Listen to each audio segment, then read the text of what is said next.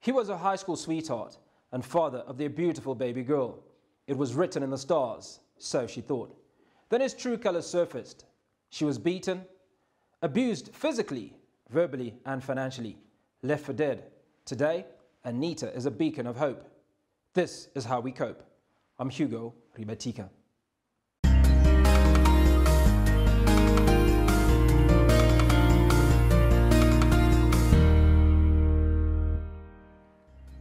Welcome back to another exciting edition of Cope.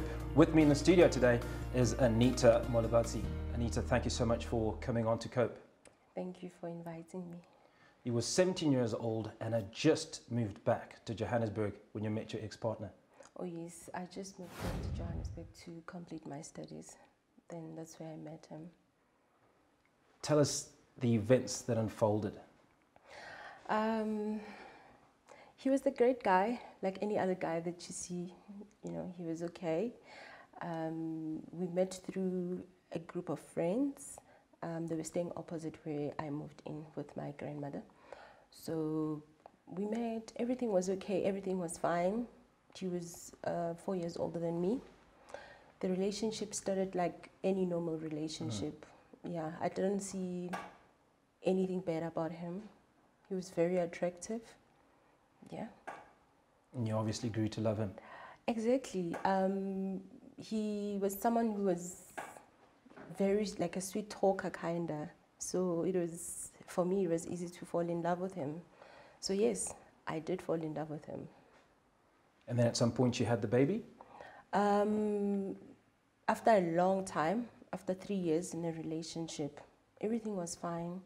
And then after I completed my matric, my mom asked me to come back home to discuss the way forward with my studies. And then when I got back home, I discovered that I was pregnant, but after a long time, because we only discovered that I'm pregnant when I was 8 months. Oh, wow. Yeah. And things in the relationship were already complicated because I saw a sign of an abuse and I decided to leave the relationship. Then when I went home, I was pregnant already. So my mom asked, what do I want? Because it was up to me. And I said to my mom, no, we have to let him know about the baby and hear his response and discuss the matter forward with his family and see what we're going to do. And then we did contact the family. My mom contacted the family to discuss how are we going to meet, how are we going to discuss this. Remember, now I went back to Mpumalanga after my matric. So my mom wanted to call them, set up a meeting with them so that we can discuss this.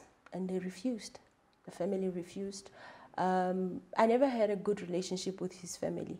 This was because of the difference of our religions. They believe that in their religion you have to take a wife from church, like that. So they thought the relationship is over because I disappeared after my matric. But we were still communicating. He was still calling me. He was still asking to come and see me and all of that. And then my mom talked to his family to discuss the way forward, and they refused. And then he called me, like, your mom called, and your mom said, they just discovered that you are pregnant. And I also, like, used to think that maybe that's the reason you ran away, maybe. So he said, no, I do accept the damage. I want to be there for the kid. For me, How did that make you feel when he said he'd take responsibility? For me, it felt okay, like to hear him manning up. Remember, I was raised by a stepfather. So I always wanted, like, had this thing that I want to have kids and the husband here, the father of the children. So for me, I think that was the other thing that made me to continue with the relationship, because there was a child involved. So I felt like if now I'm going to leave this guy, I felt like it's going to be a chain. My child is going to grow up with a single parent like I did, or with a different father like I did. I was raised pretty well by the stepfather, but I had fear of doing the same thing, not knowing what kind of a person that I will find who will raise my child. So for him coming back, I felt like, okay, cool. But now it was no longer about me anymore. it was also about the child. So that's the main reason I went back to the relationship. So did you physically move from Mpumalanga back to Johannesburg? Exactly, because I felt like there's nothing anymore for me here. Let me just go back home, take a gap year, decide what I want to do. And then if I have to come back to Joburg, I will come back, knowing exactly what I'm here to do. But now with the child being involved, it was sort of a distraction, because how this pregnancy thing came about, it confused me in a way. Like, I never know I was pregnant until I was 8 months. And you were only 17 years old? And I was then I was already 19. Yeah, 19, turning 20. So 2 years after you'd returned to Joburg? Yes. I was very scared. Went to see the doctor to discuss like why I never had any signs of showing pregnancy and all of that. The doctor did give us a biological term, like, okay, because of this or that. But the baby was born very healthy, even though it was a long overdue pregnant. I was pregnant for 11 months, 2 weeks, 3 days. And the doctor felt like it's too long. They had to do the induction to take the baby out. So baby was born, had you already moved back to Johannesburg then? No, the baby was born in Mpumalanga, but he was very supportive. If I tell him that I went to see the doctor, he will want to know what are the procedures, what is the next step. And he was supporting financially then. Like, I need to see a doctor. He will try by all means to get some cash and send it. No, go consult a doctor and tell me what's happening. I'm going to the hospital to deliver the baby very soon. He will come. We'll go do the shopping things for the baby, so that when the baby comes, at least we have the essential things. So did you, obviously, then the abuse started at some point? The abuse started when he assumed that I was cheating on him, because we went to a party. When we got to the party, we met an old friend who came with a guy who wanted me back then. But we never had a chance to talk because of the movements. I've been up to Mpumalanga, Gauteng, and so forth. So he got angry, you know, when we were in the middle of the party, he got angry. So I saw this anger that I've never seen before.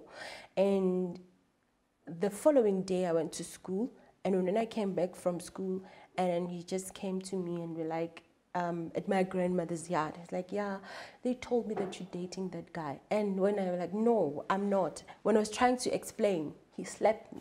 And that was the first sign of abuse. But I had that thing that, no, man, I love him. I was wrong. Maybe I blamed myself at first, like maybe the way I talked to that guy, to him, it looked very wrong. I was not supposed to do that. So it started then, accepting it at the first stage, like blaming yourself or putting yourself there and be like, no, I'm the one who was wrong. And from time to time, he would show a sign of anger, but... Were you living with him at the time? No. Like, I would visit him once in a while, like not like permanent, like visiting him, but like after school, I'll go see him. Later in the day, he will come see me, something like that. But there will be days whereby he'll be angry, showing this anger that I didn't understand. So I felt like this relationship, it's not going to work. So I'm just going to complete my matric and go back home. But only to discover when I'm at home that, hey, I'm pregnant now. So what am I going to do with the kid alone? Am I going to raise my child the way I was raised? I was raised by a stepdad, which I was raised very fine. But for me, my dream was to have someone here, the baby daddy here, and raise the kid with me. You're watching Cope, and we're speaking to Anita MOLEBETSI. We'll be right back. Welcome back to Cope, and we're speaking to Anita. She met the love of her life at 17. At 19, they had a baby. Things were wonderful for a moment and progressively got worse. And joining us for the second segment is Tinashe, our resident counsellor. Tinashe, welcome onto the show. Thank you for having me. Anita, so after the baby, you moved to Johannesburg, but things started to get worse. Yeah, things started to get worse. Actually, I saw flames, I saw flames. After moving in with him, I think the emotional and verbal abuse started. I would feel that every day, and I got used to it. I got used to the anger, the emotional abuse. I got used to being told that you cannot do that. I got used to being told that you are not meant for that.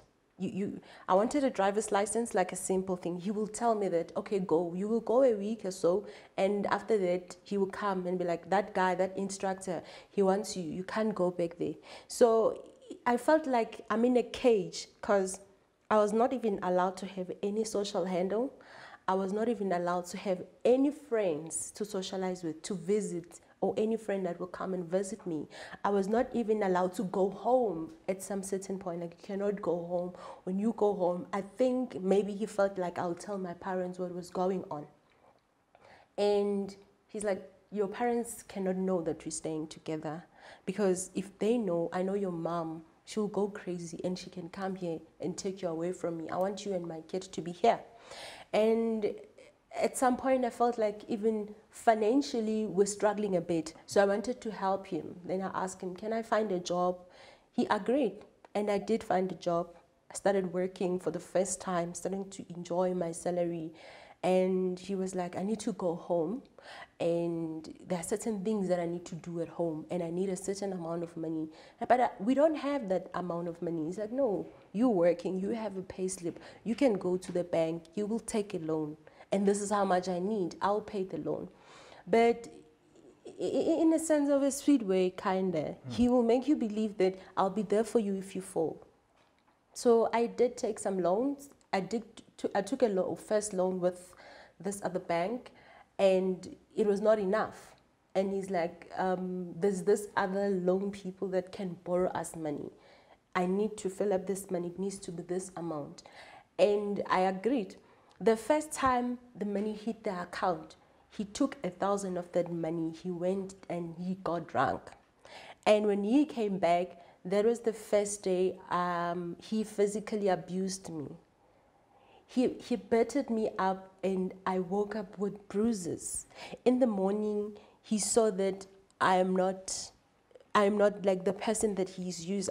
Every time I'll wake up seeing make breakfast, but that day I was just not okay because I was so much in pain.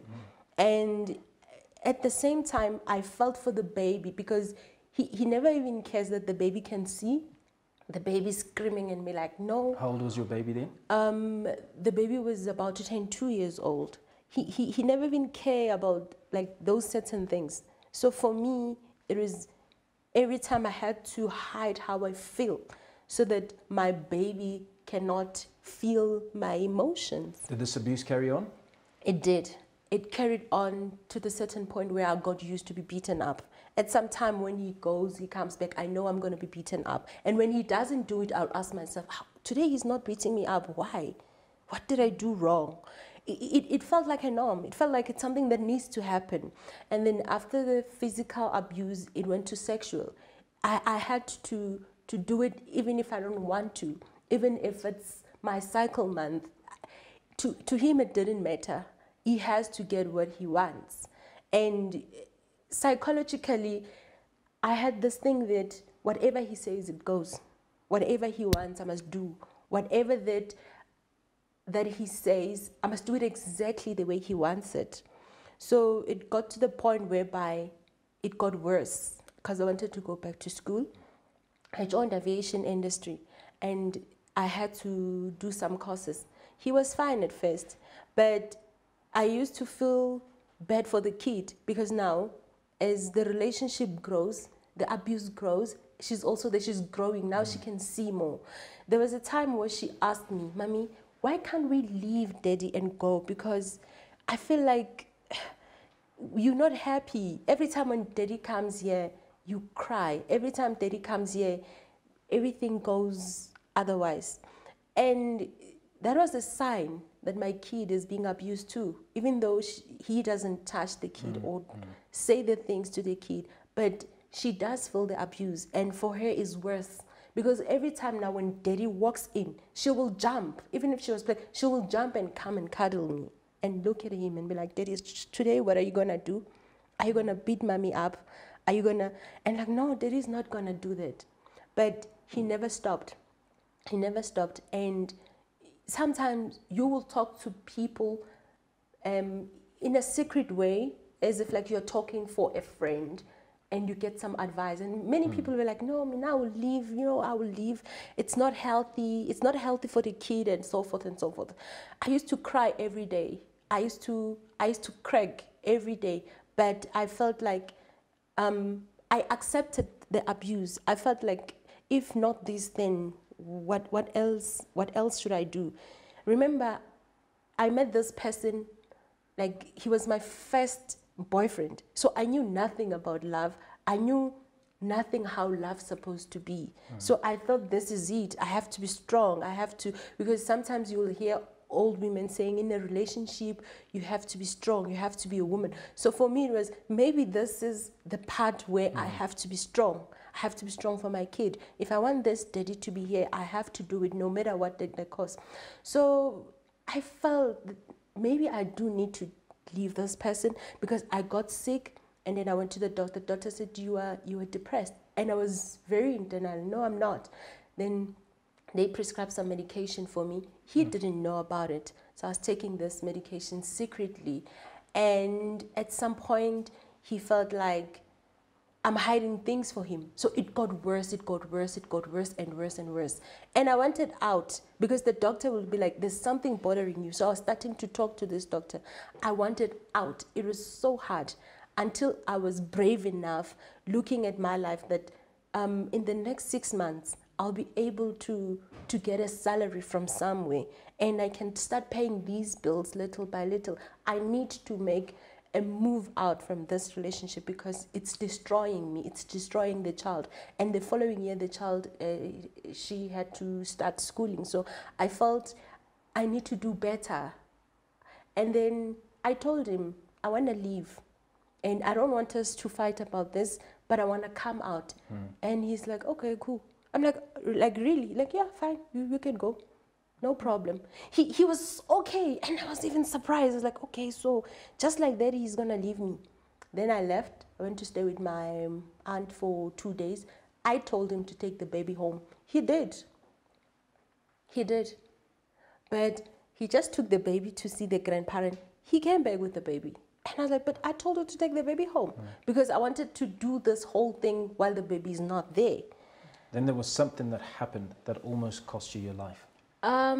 He found my pills after I found him with a girl in the house again. So he was angry. He found my depression pills. And he took all those depression pills, he put them in a juice. And when I came back from work, he asked me, are you going to eat? I'm like, no, I'm not hungry. And then he came with a diary, taking out piece of papers. And he says, you're going to write a letter to your daughter. You're going to write a letter to your mother. You're going to write a letter to me. I'm like, okay, what is this all about? No, you write as if like tomorrow you will be dead. When you read this, I'll be no more. I want you to know I loved you. And I'm like, but that sounds like I'm writing suicidal letter. Am I going to die? He said, if you're not going to do this, I will make you do it. I never know that this guy had a gun. I don't know where the gun came from. And he put a gun here. He's like, you will write the letters. And I did. I wrote the letters. And then he gave me the juice. It's like, okay, cool. You're going to drink that and go to sleep. The juice tasted a bit funny, but I didn't understand what it was. So you didn't know he'd put anything in it? No, because I was not there. I did drink the juice. And my daughter was here when he was doing this whole thing. And when I was done drinking the juice, he brought a glass full of whiskey. You're going to drink this, and when you're done drinking this, you're going to go to bed and sleep. And he sat there, kept on drinking, kept on smoking, and all of that. And when I was done drinking the juice, I felt that something is not okay with me. And then I started asking him, like, what did you do to me? He's like, I told you that if I cannot have you, no one will. Because you told me that you want to leave, and I told that you are mine. If you want to leave, you will go out here with a coffin. That's what I told you. No one is going to have you if I can't have you. And then I started feeling drowsy and all of that. I went to the fridge, I took a milk. I think I drank a liter of a milk, and then I started vomiting. I kept asking him to call an ambulance. I kept asking him to call an ambulance, and I'll tell whosoever is going to pick me up that I did this to myself. I make sure that he's not involved. He didn't. Until in the morning, he left me, and when he left me, he left and locked me inside. I had to ask the kid to go out on the window to ask and shout for help. And the kid went and came with someone from the streets. And I woke up in the hospital, then they told me I've been out for 5 days. Wow. And I didn't even know what happened. I didn't even know who I was. I know nothing. And my parents didn't even know what was happening. Someone had taken my child. I was confused until they brought my baby. That's where I had started feeling like the flashbacks. Then the police were like, we're going to take you. You were trying to kill yourself, so we're going to arrest you. We want you to tell us what happened. I was in some kind of a place where they kept me because they felt like I'm not safe to myself, to my kid. They kept me there until the child told the nurse that, no, Mommy, the drink that she drank, did he put a sugar? But the sugar, he took it out of the pill and he put it there. So literally, your daughter got you off the hook. Exactly. Tinashe, this is absolutely incredible. It is incredible, but unfortunately, it's such a common story. Like, it's absolutely devastating that a lot of women have to go through this from a space of wanting to be in love, to have a companion, to create a family for yourself. And people can manipulate that, and people can control that. I mean, just having met Anita for a few hours, I already know that she's someone who's loving and empathetic, and people will use that over people, and then you spiral. But what compels a woman to stay in this relationship? Because you would assume that at the earliest sign of abuse, you're going to run for cover. You'd think that, but I think, okay, I might be wrong on the statistic, but apparently it takes an average woman to leave an abusive partner 13 times. They leave 13 incidents of abuse. No, 13 times of trying to leave. So that means you're like, oh, I'm done, pack. Okay, no. Then you're like, okay, next time. Then, oof. You know, so it is something that is, of course, we are told by our family members that you won't understand until you're in a relationship, how these things go. But at the end of the day, it's like, I actually don't want to find it out. How do we protect ourselves so that this doesn't happen? Which is why all of these things are linked structurally, systematically, because she just wanted to create a better life for herself and her child. And you can't be blamed for loving someone whose good side you had seen once. And it's not like you are a trained professional who immediately be like, ooh, psychopath, let me run. You know, we are humans, we are here to love, we're here to care. And unfortunately, there are some of us who will manipulate that. So let's talk a little bit about the abuser. And obviously, Anita left her family and support structure. And he insisted that she make no contact. Is this part of the strategy of an abuser? Of course. I mean, you have to isolate someone so that they feel like you are their only lifeline. You alienate them from everybody else so that you are the source of love, hate, everything, sustenance, finance, everything. So by streamlining everything to just your home with that person, it gives you more control. And the more that they see you adopting to these grooming techniques, the more they keep pushing, you know, like, oh, okay, she's fine with me beating her every day. Okay, let me see what else I can try. I can even actually start seeing other women because I know she's not going to go anywhere. So they're also learning. It's not like someone is just raised to be an abuser. They're also learning the hunger by seeing how they are treating somebody else. So it becomes an entire, it's a mess, but it's very normal mess, unfortunately. Like literally, you learn more about each other as you push each other's buttons. It's just unfortunate that sometimes those buttons can really ultimately lead to someone's death. Exactly. Now, Anita, that process of recovery for you to find yourself, grow in strength, grow in stamina, so to speak, how did you navigate that process? It was very hard, I must say. It was very hard. When I thought I was out of the abuse of the baby daddy, after moving out, a month later, I was gang raped. So it felt like a chain, like maybe there's something hunting me, something is hunting me. And when the rape happened, I sometimes thought maybe he sent people, because even when we were trying to do the investigation, the law failed me. At the end of the day, it was not what I can say, it was not what I can tell them, but if there's no evidence, there's no way they can help me. I thought I needed something, but to tell you the truth, I wanted revenge.